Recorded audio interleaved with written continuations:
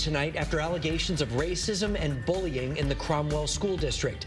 Good evening and thanks for joining us. I'm Mark Sinny. And hi everyone, I'm Erin Connolly. The issues came to a head after an online post went viral. Channel 3 Eyewitness News reporter Eliza Krasinski is live in Cromwell tonight after speaking with the school superintendent. Eliza.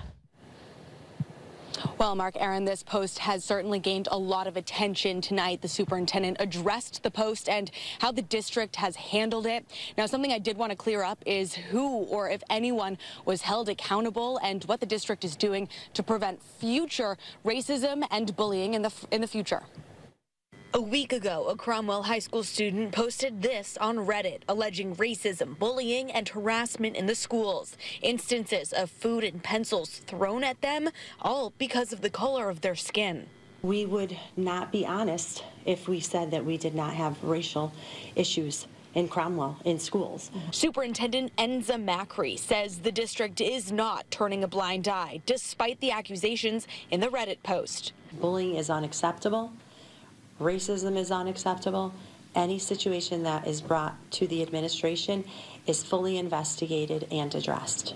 However, many still question if Cromwell will hold anyone accountable. We needed to conclude an investigation, which got bigger and bigger as we began. Was anyone held accountable?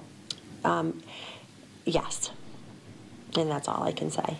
At Tuesday's Board of Education meeting, State Representative Matt Lesser described how his meeting went with the victims. Heartbreaking, infuriating, and really unacceptable.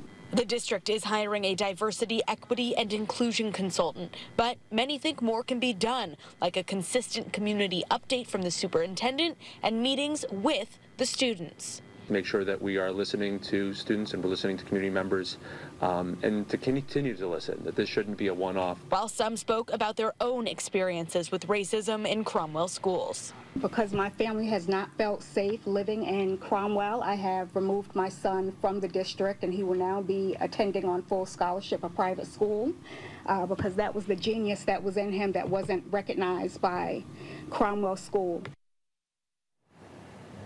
I have reached out to the students involved in this post, and I am waiting to hear back. Reporting live in Cromwell tonight, Eliza Krasinski, Channel 3 Eyewitness News. Eliza.